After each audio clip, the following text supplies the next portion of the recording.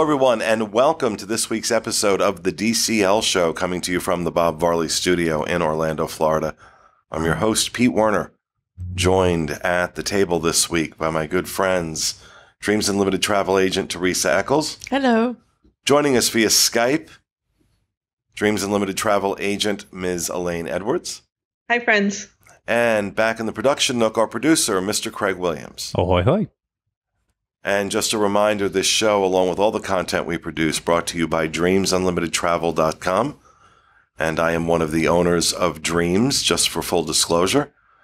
And if you like our content, show your support, book your next Disney vacation with DreamsUnlimitedTravel.com. All right, so we want to talk about some of the things that are going on in the news about DCL. First of all, they dropped a policy change the day before we're recording this that has a lot of people confused, has me confused. So, Elaine, explain this to us. Explain these policy changes. Sure. So the two policies that changed yesterday, May 11th, 2022, they are not new policies. They were already in place, but they extended both of them, and they extended them to different dates. And there are some other factors at play that have all of our agents confused, as well as all of our clients. So the first one is the flexible final payment date.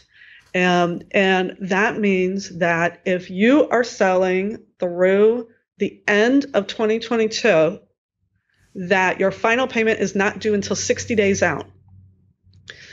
You can also cancel up to 60 days out. With no penalties unless you're booked concierge. Regular penalties apply.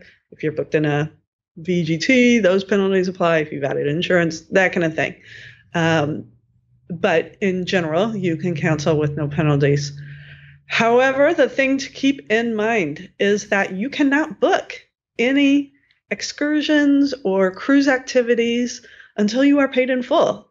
So if you are a platinum guest and your booking date, your cruise activity booking date is 120 days out, you're going to want to make sure you are paid in full so that you can book those activities that you are wanting to get for your cruise as soon as you can.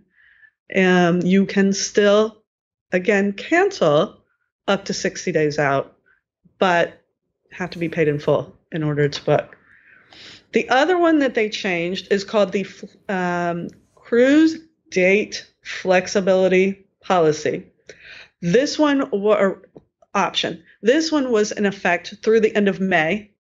It's now been extended. So if you are booked on a cruise June 1 through September 30 of 2022, up until 15 days in advance, you can change your sell date with no penalty.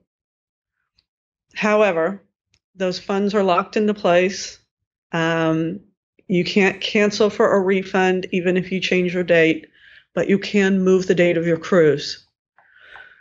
You can move it up until the end of September 2023, so you essentially have at least a year of moving your cruise out.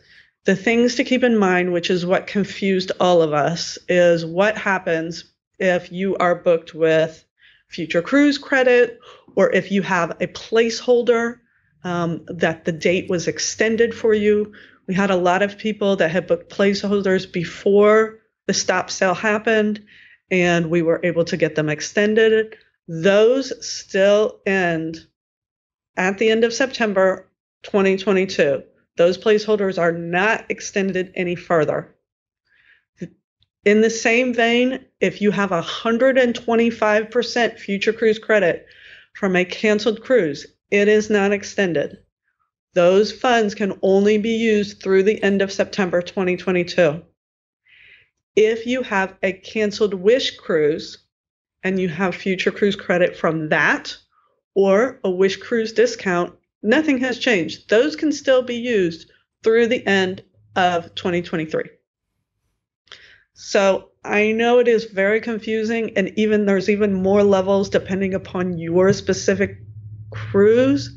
There is no blanket statements we can make about any of this because there are so many levels of intricacies going on right now with cruises that have been moved 5 times, and they've got credits and discounts and all of these things going on. So you really, really, really have to ask, how does this apply to my specific cruise? And your Dreams Unlimited travel agent can help you unravel that. If you have an agent and you're working with us, do not call Disney Cruise Line. You will sit on hold for 5 hours. Send your agent an email and they can tell you how this relates to your cruise and what your options are. And that's no exaggeration when you talk about sitting on hold for hours with Disney Cruise Line right now. And this is one of the best reasons to have a travel agent, because that's their job. Their job is to sit on hold. Their job is to get through to DCL and handle this stuff. And COVID has been the best advertisement for a travel agent I could possibly think of.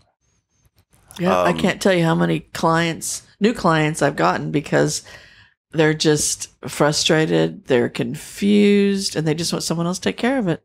Yeah, just want to go on a cruise. I just want to go on a cruise. Just put me on a cruise. All right, Elaine, let's switch gears a little bit and talk about the 2023 itineraries that dropped recently. Yeah, so we saw a lot of what we were expecting to happen. Summer is our biggest cruise itineraries, cruise drops of the year. We have 3 releases a year. Summer is always the biggest one because that's when they go to Alaska, they go to Europe, we do the transatlantics, all the ships are kind of moving around doing different things. And what we thought would happen all happened. The biggest surprise for me that I did not see happening is they are sending the Dream to Europe. Yeah, that was a huge surprise.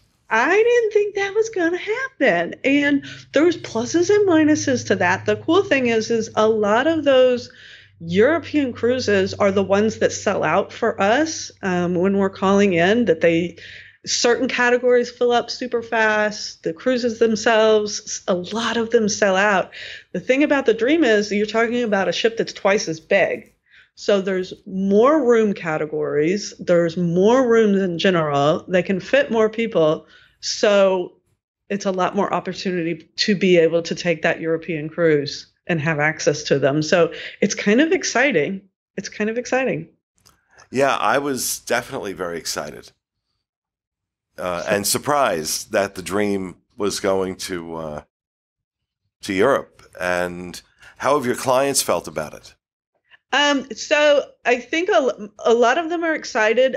My only mixed emotion about that is a lot of people have been on the Dream just because that's the one that ran out of Port Canaveral for years and years and years and years, doing those 3 and 4 nights. And a lot of our clients that are booking European cruises are clients that this is not their first cruise.